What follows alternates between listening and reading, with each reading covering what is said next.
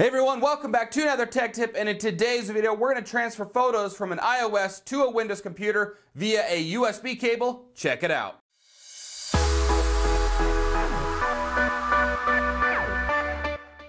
Alright everybody, before we get started, we're going to want a few different things. Of course you're going to want the iPhone or the Apple device that you're trying to transfer the pictures from and videos. Also you're going to want a USB cable. In today's demonstration we are using the USB method. There are many different ways to transfer photos and videos from the phone over to a computer via iCloud or via AirDrop if you're on a Mac OS. But in today's demonstration, we're going to be using a USB cable on a Windows machine and going that route. So as you can see right here on the screen, I've got a live cast of the phone that we're going to be playing with today. You can see that it is live.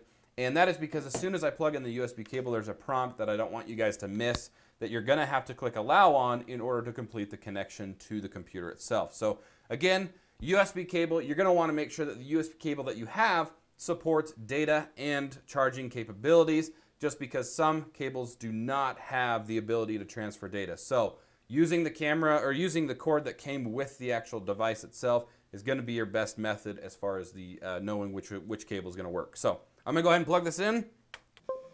There we go. Okay. So you can see right here on the screen, it does say allow this device to access photos and videos. Click allow or don't allow. I'm going to click allow on the phone, and that's going to complete the connection for the computer itself. So I'm going to get the phone thing off the screen here.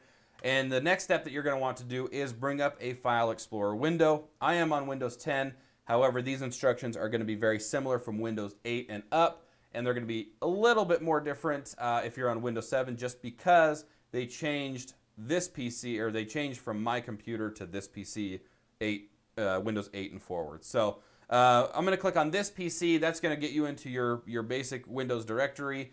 And then you're going to notice over here on the right hand side it says devices and drives. And you're going to look for the iPhone or the Apple iPhone or the Apple device listed under there. If you don't see this, it may be collapsed and you may need to bring it down or expand it in order to see that device. If you still don't see it, chances are that the cable you're using may not actually support the data transfer, and it's actually not completing a connection. Try a different USB port and see if that works. So I'm going to double click into Apple iPhone.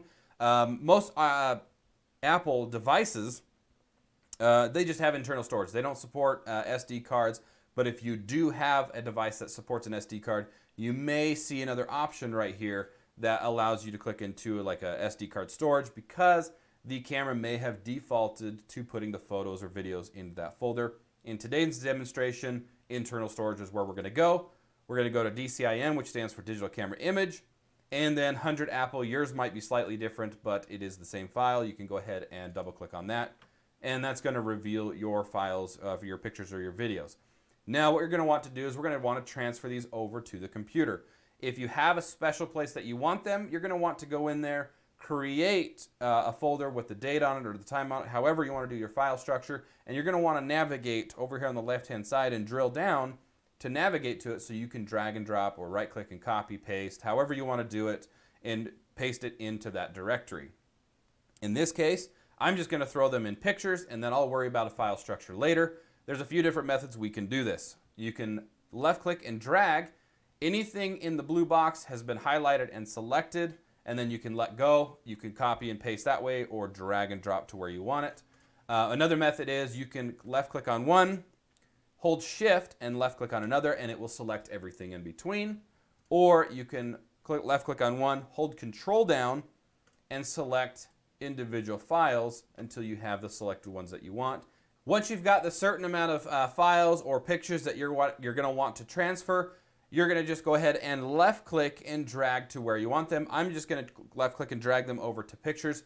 Otherwise, you can right click and you can copy, and you can go in and you can click paste, or like I said, you can just go back in, highlight and transfer over. And again, that's going to make a copy of them. So you're going to have an original still on the device, but then you're also going to have a copy on the Windows machine.